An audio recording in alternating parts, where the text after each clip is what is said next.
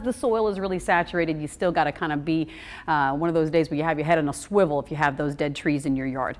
But the cloudiness is thinning out. We're already starting to see almost full sunshine in our northwest Alabama counties. The temperatures are dropping steadily. The Arctic blast over the Midwest, over the snowpack, that's going to dive southward. So I know you say it's already cold. Well, more cold is going to follow up with more cold. That's because it's winter. But finally, not seeing anything on the WVTM 13 live Doppler, but we do have winter radar mode. So if any of the precipitation does start to take a turn, we'll track it in real time. It's 36 northwest wind at 13 miles per hour. That has you feeling like 28. And that's pretty much the song we're going to be singing in your 7-day forecast. I'll highlight a couple of things for you.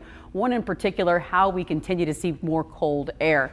That high pressure ridge will surge south out of Canada, and that's just round one tonight and into Monday morning. There's 7 a.m. on Monday. You'll see a little bit more cloudiness into Monday night heading into the Tennessee Valley, and that's when our second shot of cold air arrives for your Tuesday. And so Monday, MLK Day Monday, any kind of observance ceremonies that you're going to be attending early in the morning, it will be bitter cold, and there's going to be a pretty sharp wind chill factor, but we are talking about full sunshine.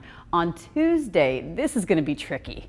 After a holiday weekend, getting the kiddos out of the bus stop, 7 a.m., 24 degrees will be your temperature at 7 a.m. It'll feel like 15. Rain chances return by the end of the week, and that's when the temperatures come back up. I like that combo, right? Stay right here. We're going to be keeping tabs on the weather forecast for you all morning long.